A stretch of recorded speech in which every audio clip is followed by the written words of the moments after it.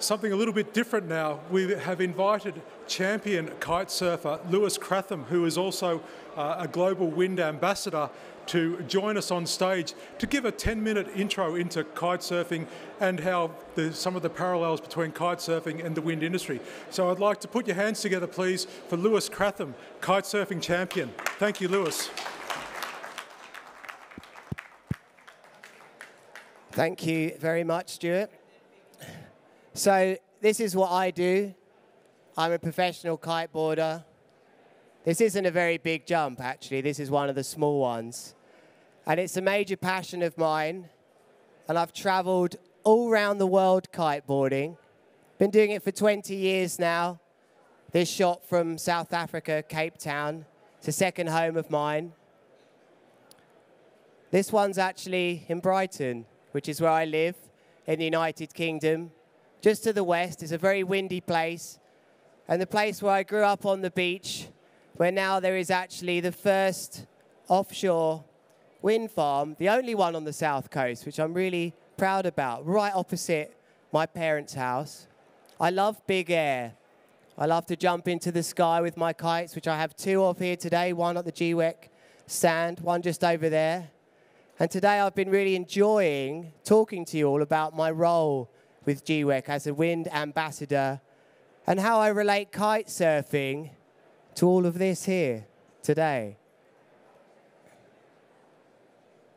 Here's another big jump. And again, these aren't the biggest jumps. We go up to about 30 meters in the sky. Here's one of my boards. It's a very exhilarating sport. I've met so many people today, actually, who windsurf, who sail, who kite surf, all with my kites here. This is what it looks like from my perspective when I'm in the air. When you're doing the serious moves, you have to have a serious face. It's a very wonderful place to be. Everything goes quiet when you jump in the air. It goes from very stressful and noisy, everything goes quiet. It's a great place for your mental health and well-being. I've traveled the world as a competitive kiteboarder. I'm a 4-time British champion, Vice World Champion in 2016. And it's taken me all around, like I've said. This is South Africa, one of my best results on the left. And that was a wonderful experience to stand up there. And what I started to really love about kiteboarding with my job is I coach people. I teach them how to jump in the sky. I speak reasonably clear English, so I do lots of commentating. But one of the things I really love is how all the places I've gone in the world, I've started to really notice the wind farms and this amazing opportunity which is everywhere, where there's so much of this going on in the world. This is actually a shot in Worthing in England, where I live as well. This one is in Taiwan, where I was competing. I've been to Vietnam. I've been to Brazil. I go to South Africa every year. These are key places of emerging markets that I hear all the time within this industry that completely cross over with my world of kiteboarding. And a very long time ago, when I was younger, I started visiting schools because I found kite surfing to be the most wonderful, engaging sport. It's colorful, it's exciting. You go into schools and talk about kite surfing. So this is actually me when I had hair. This is quite some time back, this one. But I love doing it. It's really fun. And it's what we do at GWEC as well, who are my partner, who very much care about the next generation. And we can do it with the power of kite surfing. It really is fun. We do this all around the world.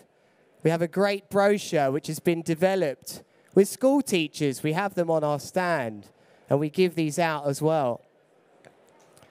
These are some of the slides I actually dragged from my school, which I would be aiming at around the years 6 to 12 maybe. So I know we haven't got that age range here, but I wanted to show you how it looks when we're at school. Can we see the wind? And we all discuss it. They raise their hands, they put them down. We talk about nature and the birds and how they fly and how we can tell how windy it is. And how we can see with the leaves and how they blow. and how trees are even so amazing that they grow in the prevailing wind of some places. We have a lot of fun doing this. More shots here in South Africa. You can tell by my footwear. The health and safety officer wouldn't be too happy about that one. But we go outside and we talk and we engage the debate on sustainability and the power of the wind. And what's really magical with doing this is I can put my demonstration on. I can go and fly my kite to really grasp their attentions. I can jump into the sky and fly around. But this is the real magic of what it is that I do, and it's something we really believe about with GWEC, is that it's one thing talking to young people or anybody, but actually being able to pass the power of the wind directly into a young person's hand is very effective. They don't always want to just be told things, children, and this is most definitely the most special part of my job as a professional kite surfer and the work that I'm doing with GWEC. It's not all the work that I do, but it's a big part of it. Now, we are all very excited about wind in the industry. We're talking constantly about scaling up, new markets. We get it inside this building. But what I think is important is to never forget about making wind energy fun for everyone outside of this, certainly young people, anyone, communities. It's really important to make it fun. And what's lovely about my school visits is that the children, they send all these wonderful things to me about how they perceive wind energy to be, how kite surfing fits into that. It's really great, actually. It gives you a great sense of pride and that we're going to be on the right track. The young generation really understand it. This is our brochure.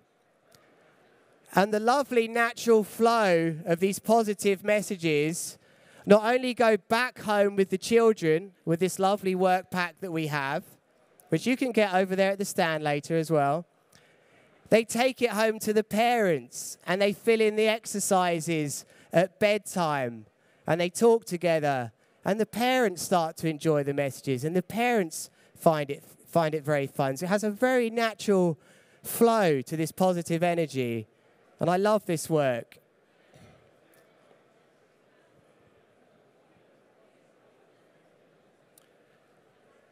He said never go back with this button, so I'm not going to bother. I think you saw the last slide. This is a bit more about the other side to my work as an ambassador for GWEC, which is something I really enjoy. And this is my last trip on the run-up to COP27, which will be in Sharm el-Sheikh in Egypt. I visited and spent a week in the country. I've been 9 times to Egypt, but this, my 10th time, was wonderful. I was tasked, I remember seeing the briefing document, we'd like you to go to the brand new wind farm, Lekela's new wind farm. This is Faisal Izza to the right-hand side, one of the key people there. We want you to see firsthand how much they're doing for wind energy. We'd like you to go and hang out with the British ambassador to the UK, who's also a kite surfer. I was reading this amazing document. We want you to go to the wind farm and see what it looks like, how new it is. It was very special for me to do that. We visited a local school. I'd done my school chat. We got a lot of people in there. And we made a difference to the communities there. Of course, we flew kites with the young people who knew all about kiteboarding. This was in the El Gouna region, very popular, but all of Egypt is a great kite surfing location. This is me with the ambassador in the middle, and to the left, that's Faisal, a key person at the wind farm there. And what an amazing job that was, to not only spend time with them and visit these schools and communities, but actually go on the water ourselves kite surfing. These are my specially branded kites that I have 1 and 2 of today. And I'm very proud when I look up to my kite and see my GWEC logo and also COP27 on my kite. It fills me with great joy. It's a lot of fun. This is Khalud, who I met also, I believe is here as well. She's from GWEC's Women in Wind Global Program, which is really, really amazing what they're doing for women in the wind. And I got to speak to her about how it feels to live in a town where that wind farm is. It's very much been created by oil and gas. And she was one of the first in her generation of generations that worked in oil and gas to work in renewables. And I got to sit down and speak with her. And I remember seeing this graffiti as I drove into that town, as I was driven there, where this brand new wind farm was. And this will stay with me forever, this picture. I really actually went back a few hours to get this picture. And then I went and spoke to the school children and said, one day this will change. This world will change, and you will be the people that do that. And it's lovely to see what they're doing in Egypt in this transition from oil and gas, especially on the way up to COP27. So as ambassador, I'm doing lots with young people, also with key people in different countries now. And I look forward to my many other roles, perhaps maybe going back to COP, Vietnam, all these places I've been as a kite surfer before, but now with this entirely new role as an ambassador for GWEC. So it's been very nice to share this with you today, what I'm doing. We do have more brochures in the back, and I'm going to pass back, I think, to Stuart, because I think we're about on time again today. So thank you very much for listening to my short chat.